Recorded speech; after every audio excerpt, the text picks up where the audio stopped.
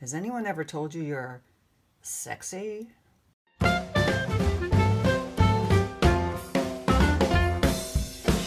everybody, this is Barbara. Welcome to my channel, PickyChick. In today's video, I am going to unjar a jewelry jar. So what are we looking at here, you might ask? Well, let me tell you. Behind that vintage tablecloth is a bookshelf that is full of jewelry jars that I have been collecting for the past 2 years. Yep, I sure have. Let me show you. So over the past couple of years, I have bought jewelry jars and jewelry bags and kind of stashed them away. And quite frankly, I didn't mean to collect this many jars, but well, there you go. I have collected this many jars. I'm going to pick one of these out today and we are going to unjar it together. Here's a look at the jar that I picked out, and it was kind of arbitrary. Just pulled one off the shelf. Here's what we're looking at from the outside. And what I used to do, and I've done here, is I used to put notes.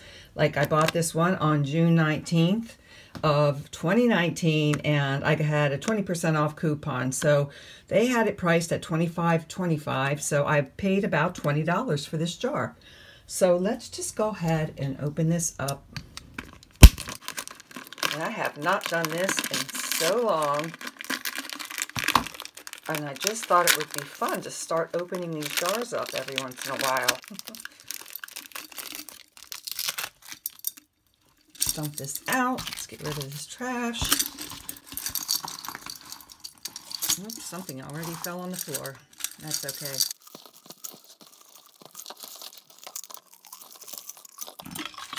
Alrighty. I'll push most of this aside. And let's pull the first item out. This first piece is a bracelet, and it has a magnetic clasp, and it has these mesh tubes interlocking with these little stations, and some of the stations have crystals. And I just noticed on the inside it reads Serena Williams. S2, first anniversary 2010. Not sure what the anniversary part is. So I am going to take the magnet to it just to see if maybe it's precious metal, maybe sterling silver, and it is not. So it's a cute little bracelet. Never even realized Serena Williams had a jewelry line. I do want to quickly mention that if you do see anything in the video that you'd be interested in purchasing, send me an email at kitch.barbara@yahoo.com. I've got my email address here on the screen, and I'll also include it down below the video in the description box. This next piece is a wooden necklace. It's very colorful, and it has these little floral gold tone beads. And this does have tags. Look at that. This is definitely vintage. The reason? Who remembers Hex, the Heck Company, before Macy's bought it and took it over? Wow, so this is new old stock. Eva Graham, and this says Carol for Eva Graham. I don't ever remember seeing this brand, but I don't guess it's worth a whole lot of money. It's just a fun, colorful piece. This next piece is a necklace. It's on illusion wire. There are 3 strands of faux pearls, some crystals, and some tiny silver tone beads, station beads. This one has a tag on it, and that is 1928. Here's a look at what the 1928 tag looks like. This little piece is in very good shape. And you know what? I forgot to mention, if you're new here, you wouldn't know this. I am a full-time seller on eBay. So a lot of times when I'm opening these jars and mystery jewelry boxes, I'm hoping I can find some pieces to list in my eBay store. And this one I think I can list. And of course, not everything in these mystery lots are sellable. These all are going in a craft lot, which is just a group of jewelry that I put together that aren't sellable or may be sellable, but I just don't have time or the inclination. Some is broken, like this piece that's missing some crystals. This is a little mini tiara. Goes in like a comb in your hair. And some of these other pieces, really not anything wrong with them, but I'm going to put them in the craft lot. Next is this very pretty bracelet. This is a silver tone bracelet, and it has these little links in it that have mother of pearl and marcasite. I love the detail on these little links. Isn't this pretty? I'm pretty sure this is sterling silver, but I'm going to turn it over and look for some marks on it. Let's see. So just under the fold over clasp, I am seeing a mark. I think it's upside down, but you could probably make it out. It says 925. This is so pretty. Let's see what the magnet does with it yet. This, I'm certain, is sterling silver. This is lovely. I definitely can sell this piece. Someone's going to love this. Here is a bone china brooch. I really love the colors in this. The flowers are so pretty. I think they're pansies, but I'm not sure.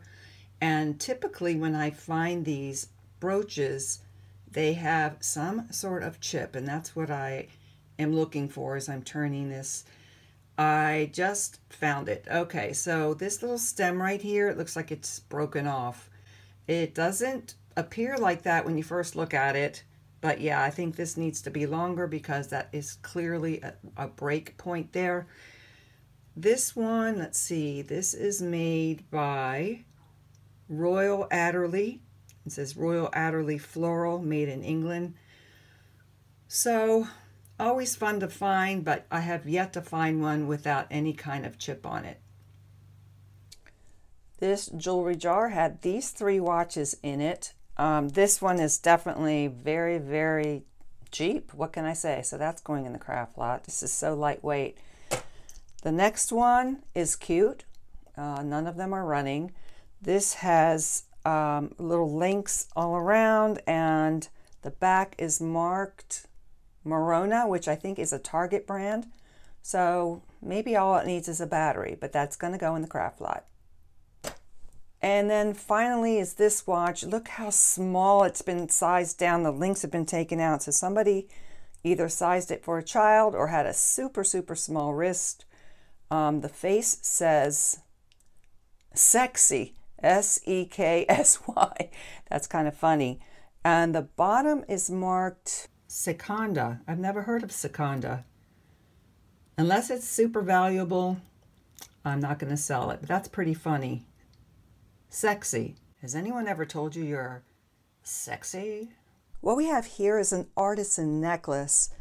These are chips of turquoise, lapis, and carnelian, all linked together, individual little chips linked together to go around the neck.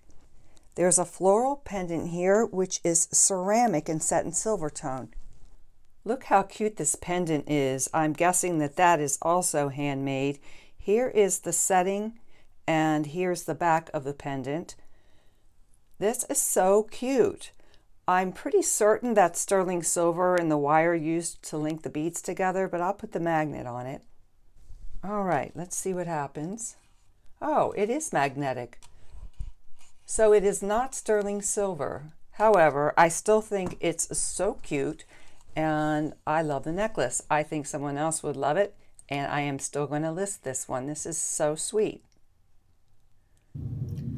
Look at this pretty knotted pendant on this double strand necklace. This is a silver tone, which it feels like sterling silver.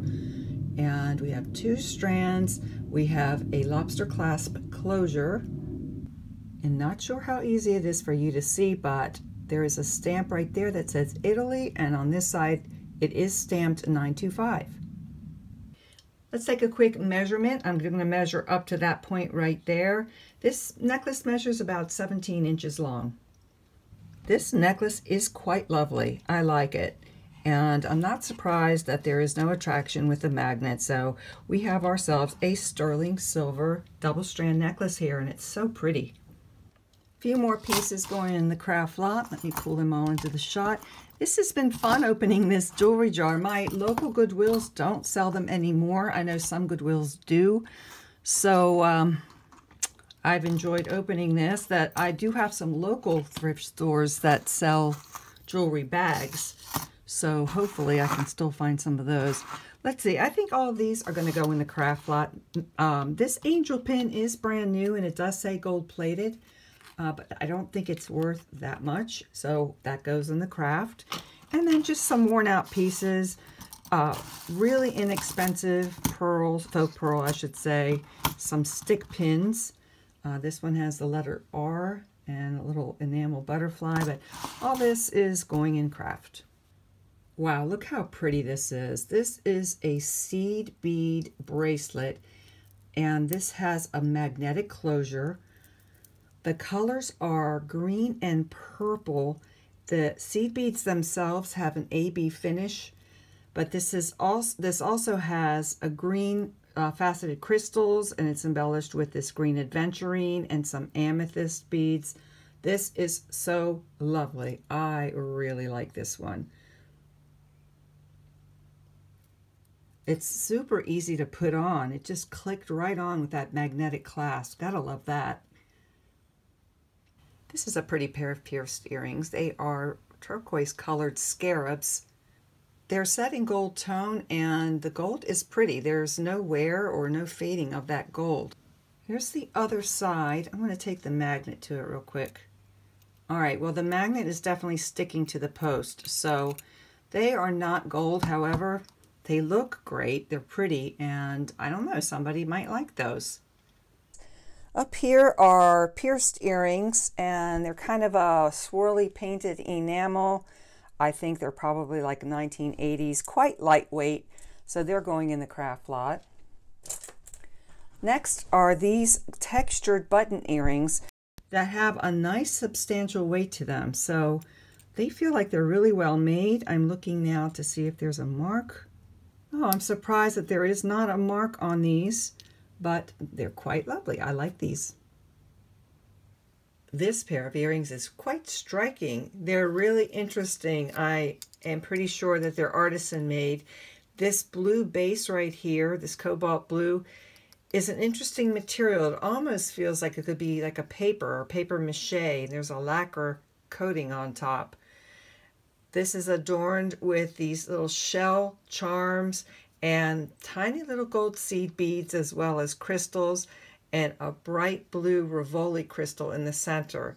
They're really cool, actually. I like these a lot. They're just really, really striking. Here are a couple of fun stretch rings. The red one has enameling, painted red with clear crystals. The center crystal is missing. Other than that, they're all there. So that'll probably go in craft unless I fix it, but I don't have time. I just don't have time. This one, nothing wrong with it. All the crystals are there. Also a stretch ring, a little bit of wear on the bottom of that one. So that'll probably go in a lot of stretch rings. Here is a vintage brooch. It's silver tone, but the metal is a little bit wearing.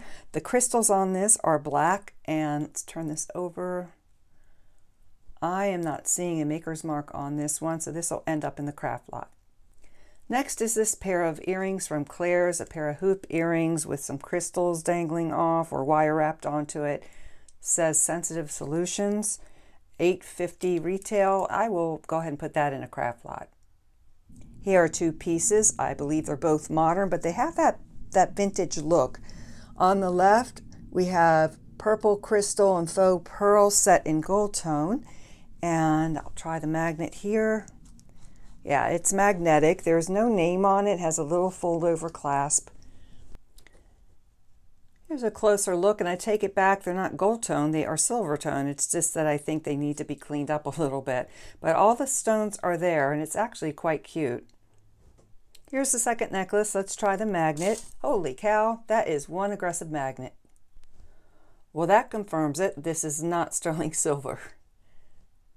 The jar had a couple pair of earrings still on the card. This one is made by Rachel, which I've never heard of.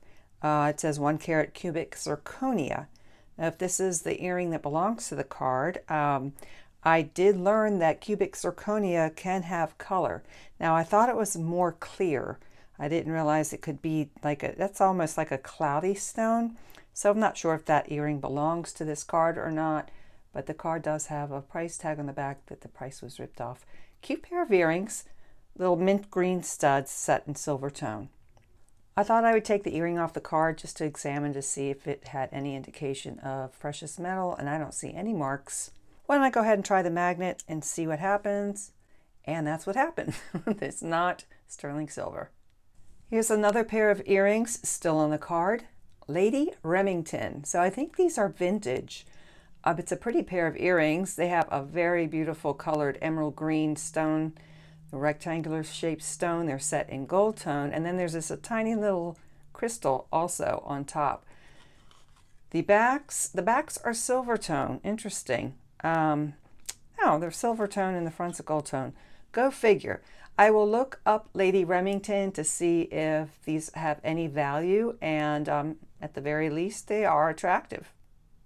Here is a gold tone and faux pearl scarf clip, and it doesn't appear to have any kind of maker's mark on it.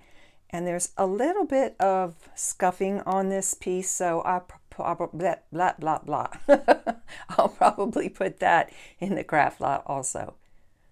Here are a couple of bits and pieces, probably all going to end up in the craft lot. Maybe I will save this heart pendant here. Just some vintage earrings. They look pretty old and beat up. I will take the magnet to them. I should, huh? Just to make sure they're not gold. And they're not. So these are all going into the craft lot. Let me take a look at this. This is kind of cute. Let's get this back into focus here. This is an ivory colored enameled heart with a couple of crystals in the center, and the back has an inscription, "May the Lord bless my precious daughter." So I kind of like that heart. It's pretty.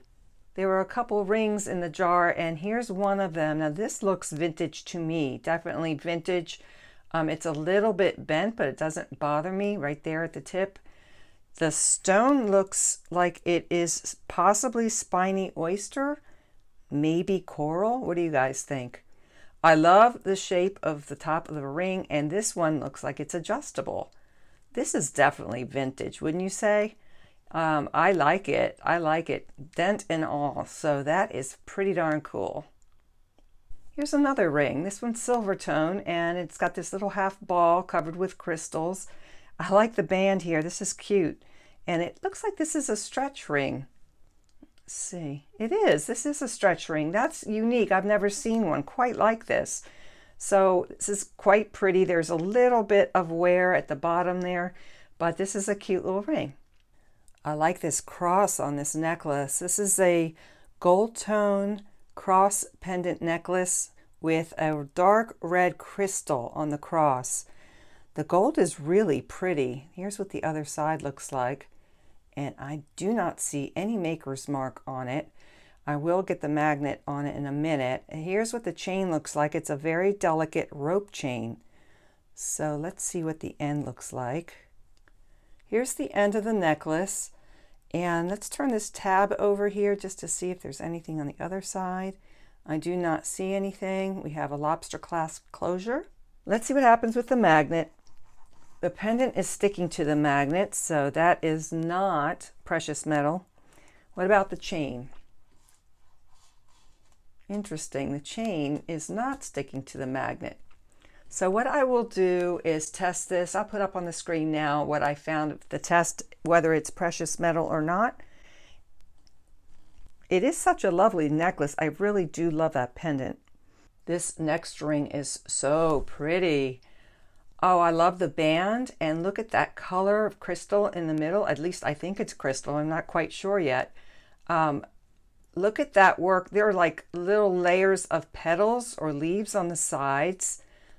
It's open. You can see that. And here's the bottom of the ring. I'm just loving the color of this stone. Very pretty. And here's what the inside looks like. I want to see if I can find a mark on this. There is a mark right there. I hope you can see it. It says 925. I'm going to size this now and see what size this is. This is, I'm going to call that an 8 3/4, maybe a 9. So it's a larger ring, probably fit me. I'll have to try this on, but isn't this gorgeous? I've got to try this on. And it's a little bit big, but I could get away with it. This is so pretty. Why not weigh this ring while we're at it, right? So let's see how much this weighs. That says 11.39 grams. Now, of course, that includes the stone, but that is a hefty ring. Here is a sweet brooch. This is a silver tone dolphin, and the body is sort of brushed. It has texture, and the fins are polished. He has a little smile on his face, at least I see one, and his little eye. And let's turn him over. Here's the back of him, and there's a rollover clasp. And I was seeing something that looks like it's printed right in there, so I am going to take a closer look. I had to turn him the other way to read that, but that says Bow, S-T-E-R, so it's a Bow Sterling. A little bit about Bow Sterling. It's actually Bow Craft, and I believe in the mid-40s is when they started the company, and I don't think they make jewelry anymore. But towards the end of their production, they were known for mixing the polished silver with a brushed silver, which makes sense with this little piece. So this is definitely a vintage piece, and I think it's adorable. We have got another ring coming out, and this is pretty too. I am seeing some wear though. You can see the copper showing through over here. It looks like a mother of pearl cabochon. It's an attractive ring, but it looks like it has just a little bit, yeah, a lot of wear, especially on the bottom. I will go ahead and size this one. This one is a size 8. Here's a delicate necklace. I like the pendant. It has like a light purple oval colored crystal in the center surrounded by clear crystals, and it hangs from a very delicate, it looks like a box chain. Here's a better look at the chain itself. It is finished with a lobster clasp, and it looks like this is also stamped 925. Here is a very pretty necklace. This has a serpentine chain and these pearl stations all up the necklace, and this looks like it's possibly sterling silver. There's a look at the spring clasp, and the spring clasp itself has a 925 stamp, so it's sterling silver, and then you can see Italy right there on the tab holding the spring clasp. I'm pretty sure that this is sterling silver, but I will take the magnet to it just to see what happens, and it is not magnetic. So I'm very certain that this is a sterling silver and pearl necklace. I really like this a lot. Here's a delicate bracelet. It's very cute. It's got an oval marcasite pendant, and it's got 2 strands of very delicate chain. You may recognize this little mark right here, or the charm, I should say. It's a 4-leaf clover, and this is a Lucky Brand bracelet. And here is that marcasite pendant, and when we turn it over, you can see another pattern on the other side, which is also typical of Lucky Brand. There's a look at the chain. This is very cute. There are the 2 4-leaf clovers, and of course this has a lobster clasp closure. This is a very nice bracelet. I'm pretty sure it's sterling silver, but we will be taking a closer look. I've actually had this exact same bracelet twice before. I believe both times were from a thread-up mystery jewelry box. Some people call this a macaroni bracelet, and I believe it's also called a San Marco. Correct me if I'm wrong. Let's take a look. Right here we see that there is a safety clasp. So let's undo that. And there's a mark right there. That says 925 Italy. Now let's undo the clasp. There we go. It's kind of a hidden clasp, I guess you call that. There's the mark on the back. And here is what the underside looks like. And it looks like it needs some cleaning, where it's tarnishing right here in between all the little elbows or all the little macaroni links. And it feels quite substantial, so I'm going to go ahead and weigh this. Let's see how much this weighs. It weighs in at 21.52 grams. The length of this bracelet is exactly 7 1/4 inches. Well, I am really glad to have found this in the jar. This is a great piece. Let me know what you guys thought about this jar down in the comments section. It seems like forever since I opened a jewelry jar. I'm glad you guys came in to spend time with me today, and I will see you guys in the next one. Bye-bye.